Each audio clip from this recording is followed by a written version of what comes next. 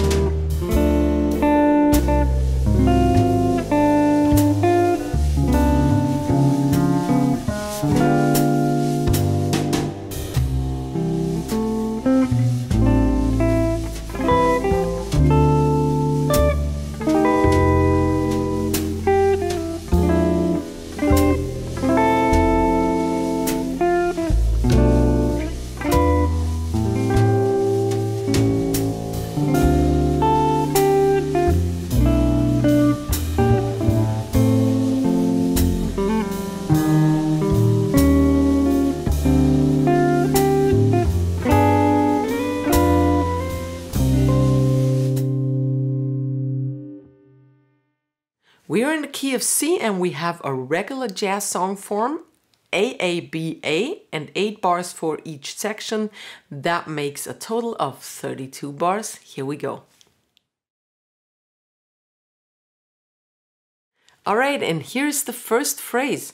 We start with, we're in the key of C major, as I said, and we start with thirds because the melody starts out really low at this tone, the G, so you can hardly put a chord around it. So I harmonized it in thirds in the beginning. A third down from the G, 5th fret D string, is this guy. Okay, we start on a 1 and now you add your pinky to the 7th of the D string. Then my index goes to the 5th of the G string. 1 and 2 and let everything ring together because this is what chord melody sounds makes sound really big. Let things ring into each other. Now we have an A minor chord. And the melody is a D, so I have an A minor 11 chord. I take advantage of the open A string though. You could play like this as you're used to.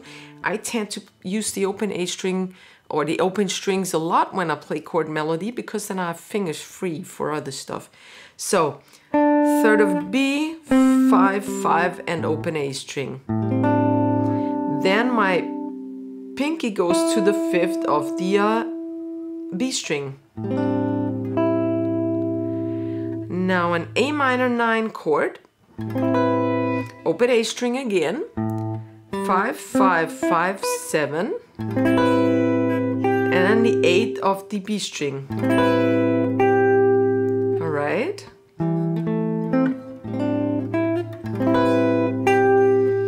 D minor 7 chord, regular D minor 7 chord up to the B string. I bar it because then I need my upper E string later on. So 10, 10, 10, 10, only to the B string. Now the E string. And now the first interesting chord change, F9 sharp 11. Here would be the F on the 8th fret of the A, but we don't play it. This is an F9 chord. We start from the D string. 7, 8, 8, and here's the sharp 11 on the 7th fret. So we borrow this, 7, 8, 8, 7. And again, here would be the root.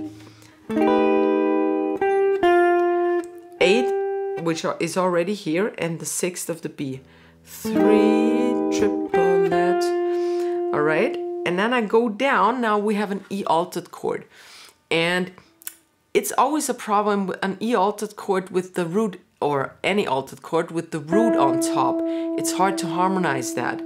So a lot of people do this, E7 chord. You can do that, but I find this pretty boring. So I invented my own chord and put the 9, the flat 9, sorry, in the bass. Instead of the E, I put the flat 9, the F in bass. So what I get is F on the 8 of the A string, G sharp, D, and here is my melody, the E. Right? That's a lot more interesting than this. Just one tone difference. Then E altered. Here's the E, it would be the E again. 6, 7, 8, 8. E7 sharp 9, flat 13 to be exact. And kind of resolves to the major parallel. F major 7. 3, 5, 5, 5. Second major parallel, sorry.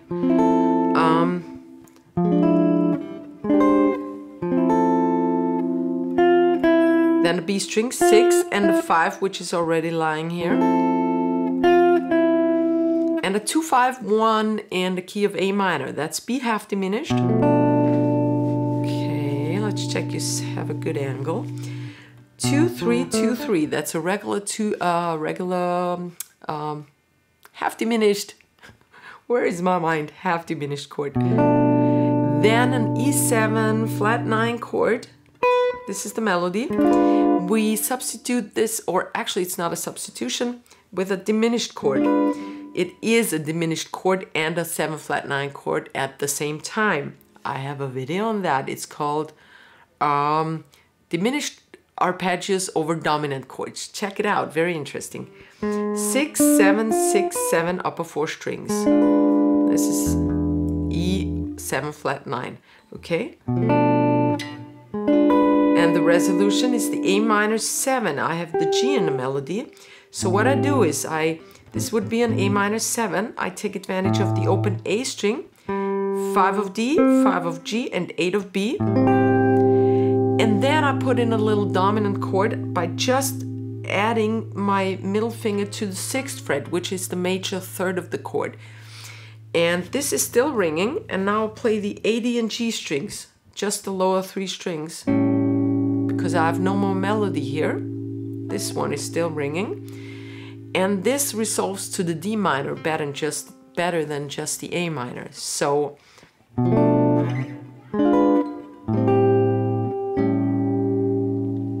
and then there's the resolution to D minor in the next phrase. But first, let me play this for you at slow tempo, okay? 3, 4, 1.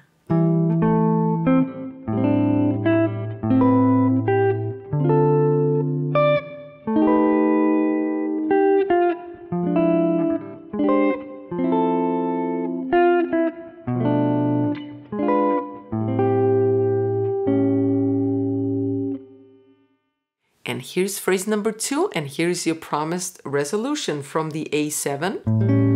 We resolve it, middle finger down, to a D minor 11, 5, 5, 5, 6. You can play a D minor 7 if you like to. I prefer the more modern jazz sound, and that's the D minor 11. Then the 5 of the E string, 8 of B, 6 of B. B minor 11, 7, 7, 7, 5. Then the G string alone, well, the rest is still ringing, of course. And now a B flat 13, and that's actually a tritone substitute. It stands for an E7 altered that leads us, resolves to A minor, okay? And the composer did a tritone substitution. E would be the original chord, and a tritone is always this interval. And then you get a B flat 13. 6, 6, 7, 8. Then the melody changes to this, and without getting a knot in your fingers, you have to change your fingers. Okay, otherwise you can do it. That's 6, 6, 7, 5, and now we have a B flat 7 flat 5 due to the melody. All right?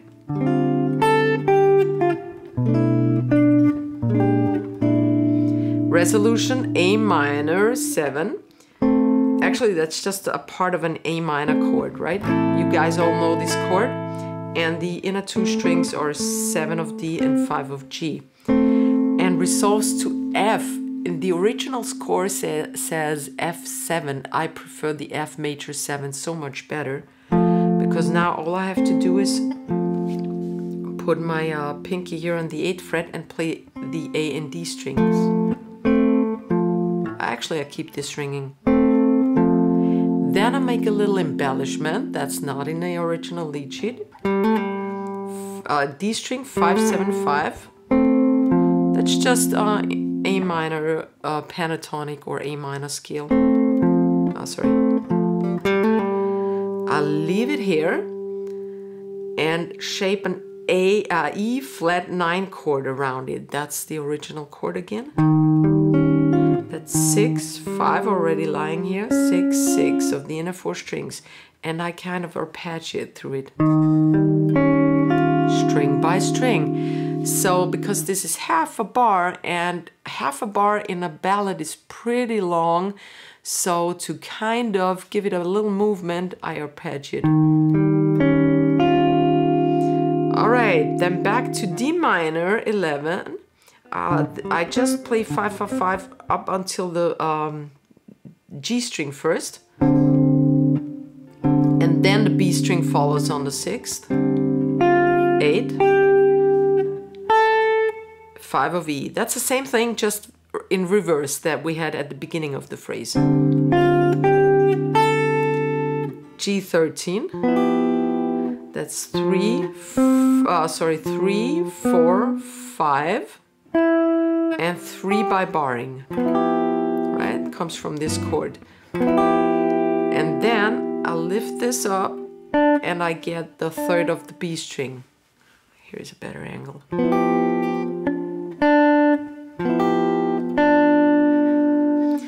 All right. Sorry. And now we have 4 chords. This is the first house. We are at the end of the A1 section, and this is the first house, and we have 4 chords in 4 fourths. E minor 11, same as D minor on the 7th fret, 7, 7, 7, 8. E flat 9. I could have gone down here, but I need to stay up on this melody.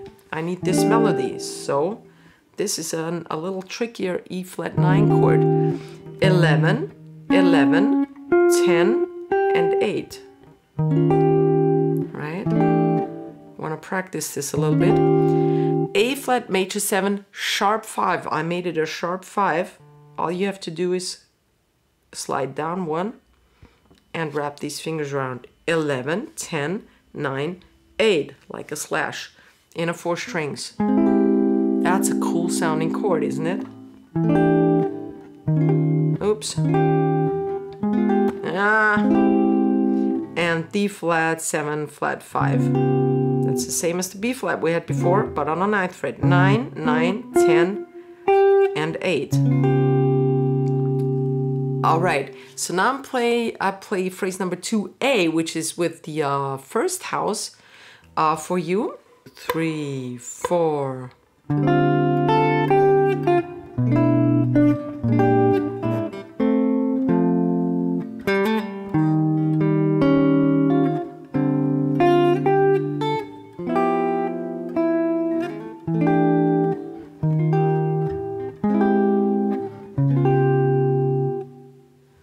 All right, and now you repeat everything, the entire A section, except for that last bar with those 4 rather difficult chords. And instead of those 4 chords, instead of the last bar, you go to a C6 chord. So you come from the D minor, G13, and now resolve to C6. That's an A minor with a C in bass. 3rd, 2nd, 2nd, and 1st of the inner 4 strings. 1, then a 2nd time.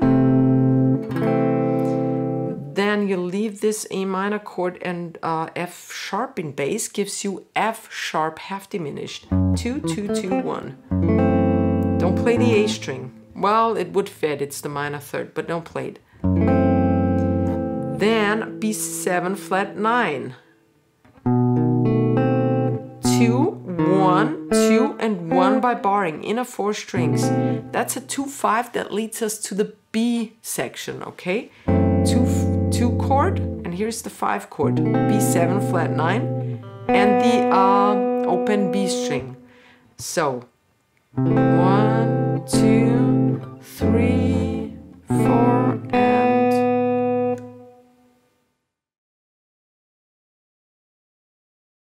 Welcome to the B section. The first 4 bars are actually 2 bars that are repeated. So we have an E minor 6, which is the same as a C sharp half diminished. So, and they're both used here. The first one is the E minor 6, 5, 6, 5 by barring, and the 7. That's an inversion of E minor 6. 5, 6, 5, 7, and plus the E bass to make clear that it's an E minor 6 and not a C sharp half diminished. So you have to mute by touching the A string. You have to mute the A string. Then you can strum with your thumb or with your pick. That's a really fat sound. Then you lift this off and play the E string on the 5th. Then pinky goes to the 8 of the B string. 1 triplet. Then the same thing, but no more E string. Just from the D string. Triplet. Then F sharp minor 7, minor 11 it is actually. F sharp on the 2nd. 2, 2, and open B string. Don't play the E string. Right? Then I play the B string again. And now it gets a little bluesy, the 5 chord. All right, I approach it via the open A string, 1st of the A, and here is my B that I'm targeting. And now again, instead of just strumming through it, I arpeggiate it. B, D sharp, the 1st of the D string, A, the 2nd of the G string, and the open B string. That's just a regular open chord, okay?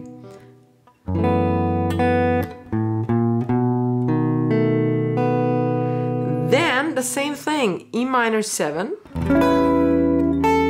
C sharp, a half diminished, F sharp minor 7, but this time I don't play the B string again, just once, and B7. And that's all there is to it. I play it one more time for you. 3, 4.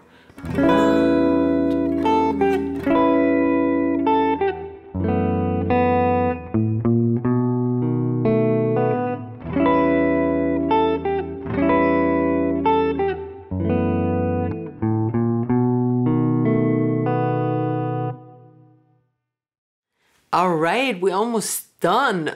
Phrase number 4 has some open chords. At least that's how I arranged it. We have an E minor and with the E on top. So I have an E minor triad here, open E string, 5th of D, 4th of G, and 5th of B. Don't play the A string. Stretch to the F sharp. That's the 2nd of the E string. Here we go. I have a stupid angle here for myself, but perfect for you. So, and you slide from the 2nd to the 3rd fret of the E string, right? Then play those lower strings again up to the B string. Then arpeggiate through E, D, and G string. 1 triplet to fill the chord. Now I go to A7. Take advantage of the open A string again. You could play the entire chord like this. Make sure though that the E string isn't sounding anymore. So when you go into the open A string, your thumb should touch the E string simultaneously. Okay, so when this still rings, now it stops ringing. Okay, open A string, 5 of D, 6 of G, and 5 of B. Or just fret it, it doesn't matter. All right, A7, 7th fret of B string, and you slide. I think you have to let go because this is very uncomfortable. So lift off the other fingers, that's A7. Where are we? All right, and then A7 flat 9, which is the same as a C sharp diminished chord. C sharp, 4th fret. Here you go. 5, 3, 5, inner 4 strings. Right, and then arpeggiate A, D, and B strings. Okay, from the beginning.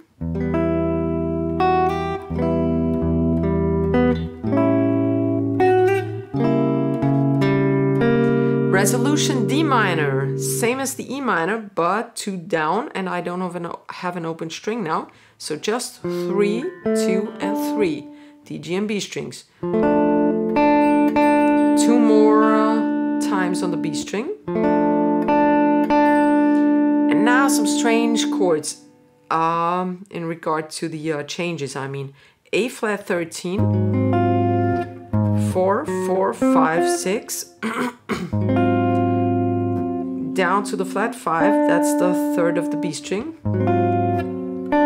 Let these fingers ring as much as possible. And back to the 6. So from D minor. D flat 7, flat 9. 4, 3, 4, 3, inner 4 strings. And then the lower 3 strings, A, D, and G string, twice to kind of fill up for a half bar. Play them softer or quieter because the melody is the first one. Then you move up half and you rearrange your fingers to a D diminished, which stands for the G altered chord that resolves back to the A section, which starts with the C major. So 5, 6, 4, 6, D diminished or G7 flat 9. All right, let me repeat this entire phrase number 4 at slow tempo. 3, 4.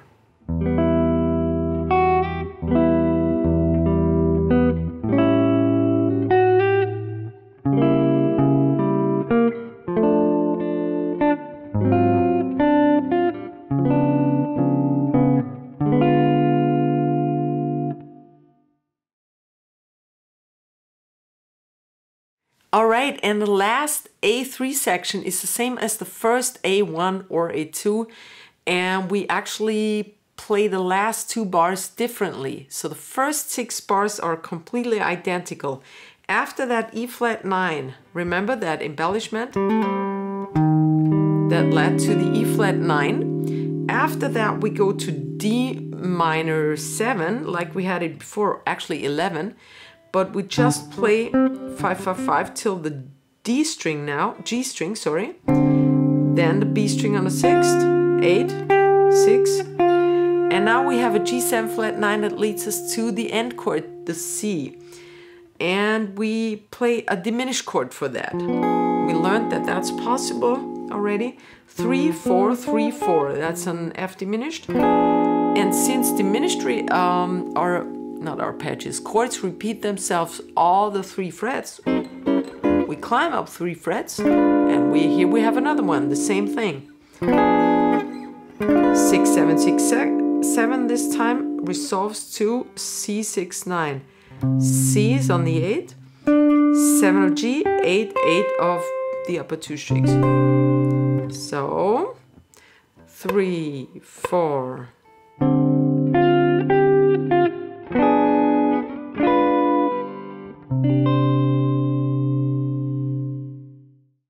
If you're into jazz ballads, I have plenty of jazz ballads in chord melody style up here on my YouTube channel. Check them out. There are easy ones, harder ones, all kind of stuff here. Alright, if you like this video, please give me a fat thumbs up. Don't forget to hit that little bell notification so you never miss anything. And share the love. Thank you. I see you next week. Servus, Baba.